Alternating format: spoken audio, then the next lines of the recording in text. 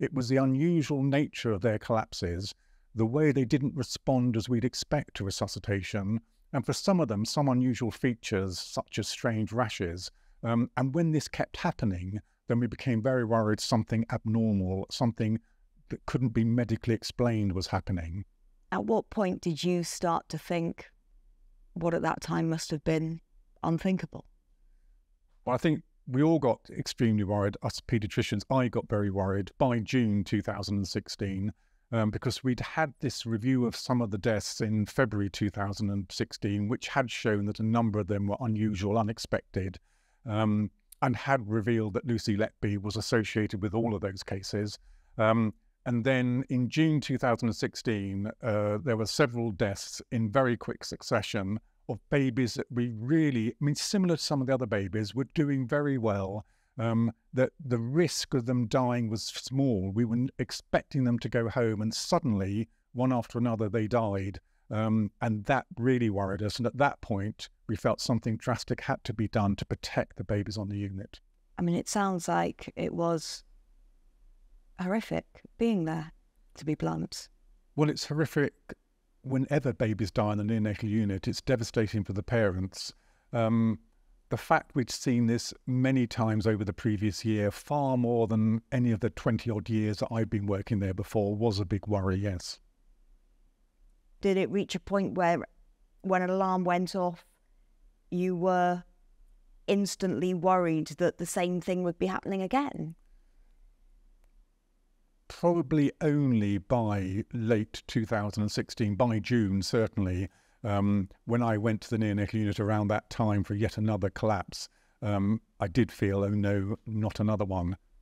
And also I imagine you would get there and realise that Lucy Letby was in the area where this was happening as well. Yes, and towards the end of that year, one's heart would sink when we saw Lucy Letby there again, yes. And at that point, it sounds like your concern wasn't that she wasn't up to the job or that she wasn't a competent nurse. The concern was that she was deliberately harming babies. Our worry was that she might be doing that because we couldn't understand why these babies, quite a few of them, were collapsing, why some of them were dying. You and your colleagues started raising your concerns, didn't you? Yes, they were raised at various intervals, yes, but particularly from February 2016, concerns were being raised and fed up to the senior managers. Why did it then take so long for the police to be called in? Well, I think there was resistance on the senior management side to involving the police, but I don't know quite why, and really the senior managers ought to be asked, because I think they were receiving advice from different sources. We paediatricians were certainly concerned that someone, and suspicions fell on Lucy Letby, could have been harming and perhaps killing patients on the unit. The managers, they have to answer for themselves. I think they were receiving advice or information, opinions from various sources. If they just listened to us hospital paediatricians, I think the police would have been called in a lot earlier. I mean, you say that it should have happened earlier. Yeah. Because it did take quite a long period of time before the hospital asked for the police to become involved. Do you think that had consequences? It made the job more difficult for the police investigating these alleged or suspected episodes of harm, deliberate harm, when they were doing it several years later. And all of us professional witnesses, doctors and nurses, were giving statements several years after the events. Now, we always keep medical and nursing notes, and we could refer to those to remind ourselves what happened at the time. But as for who was doing what when, who was standing where when, who was last with the patient before they collapsed, trying to remember that to give the information to the police as part of their investigation several years after the event was very difficult. And often, for myself, and I believe various colleagues, you had to say, I just can't remember exactly who was doing what at the time.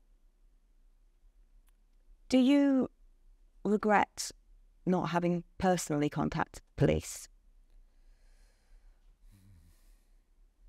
Looking back on it,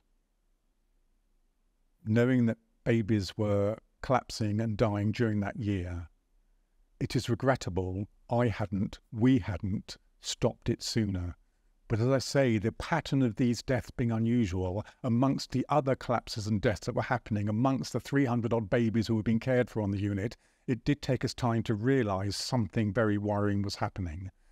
But perhaps earlier in 2016 it could have been stopped.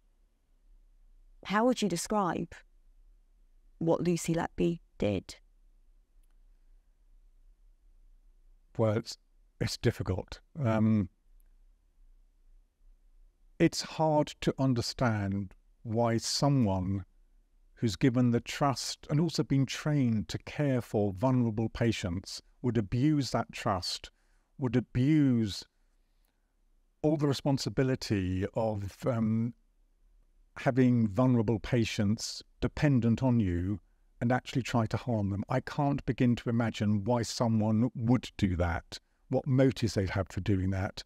But sadly, experience has shown healthcare workers occasionally do harm their patients for whatever reason. And I suppose the hope is that if ever it was to happen again, it would be spotted quickly and investigated appropriately. I think there are reasons to look at what's happened in the Countess of Chester to think that wasn't quite done properly.